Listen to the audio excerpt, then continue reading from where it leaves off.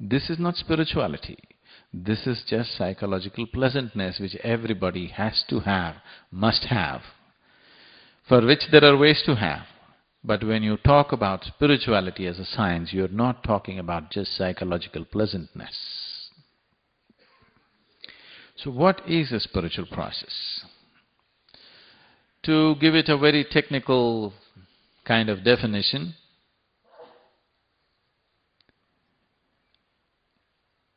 if your experience of life transcends the limitations of the physical, then we can say you're spiritual. Psychological is still physical.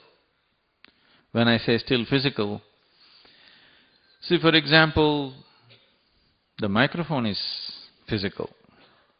The electricity that is powering this is also physical. Maybe not so, so physical in terms of being able to see, but it is also, what is flowing through this wire is also physical, isn't it? And what is coming out of the speakers in the form of sound waves is also physical, isn't it so? Yes? Isn't it coming and hammering on your eardrums? So, what you call as thought is physical. What you call as emotion is physical. So the psychological is also belongs to the physical realm, but on a subtler space. So what we are looking at as spiritual is a dimension which is beyond the physical, which is the source of the physical. Now, the whole idea of creator has entered human mind only because of our contact with the creation. There was no creation, we wouldn't have thought of a creator, obviously. What is the most intimate part of creation that we know in our life is always this one. See, anything that you experience through the five senses is not happening outside, it's always happening inside, because the seat of your experience is within you, not outside of you. Right now you're looking at me, it makes you believe that I am here, but that's not true.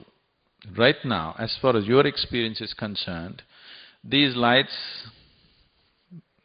are falling upon my body, reflecting, going into your lenses here, and projecting an inverted image. You know all the story.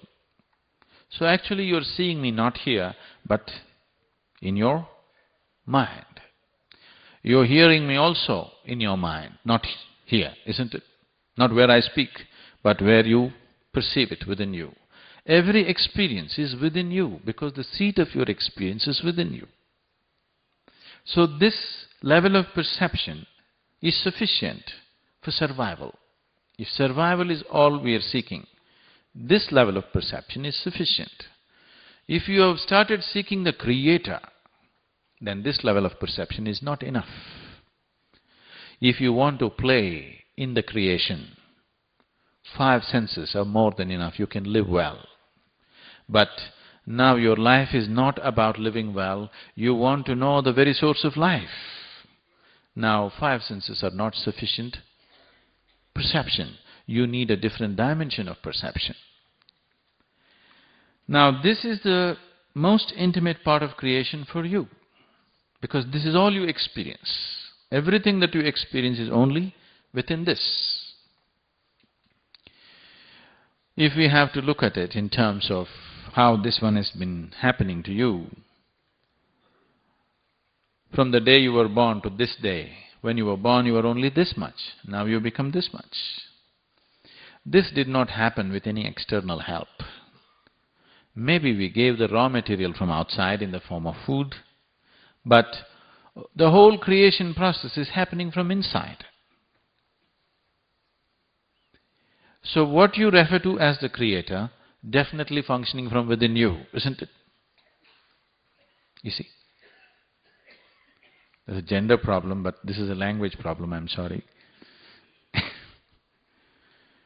If I say, is the creator within you, is he there? There's a problem with the ladies. Is she there? Then there's problem. Is it there? That is also a problem. This is because the language is logical and language exists only between the two dualities.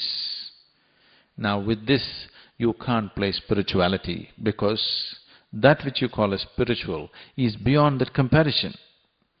Because your sense organs always perceive everything in comparison, everything is dual.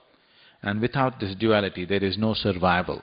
Survival is possible only if you learn to do and juggle the duality well. Only if you learn to do the right kind of circus with the duality, you survive well. If you do not know this circus, you cannot survive in this planet.